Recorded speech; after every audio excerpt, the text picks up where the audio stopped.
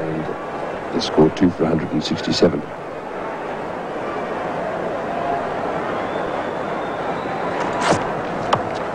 He's hit that high and way down to square leg. That's 6. Well, a big cheer from the crowd as the man who's been nicknamed Tortoise Tavare smashes one to square leg for 6.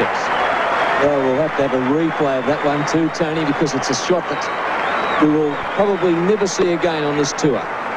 Chris Tavare plonking it away right over square leg, and I'm sure that our executive producer David Hill might even present him with a copy of that shot after tonight's program.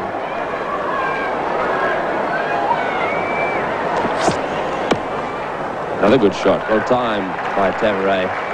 Well, Fred Truman has been making the point pretty consistently that Chris Tavare is a magnificent player.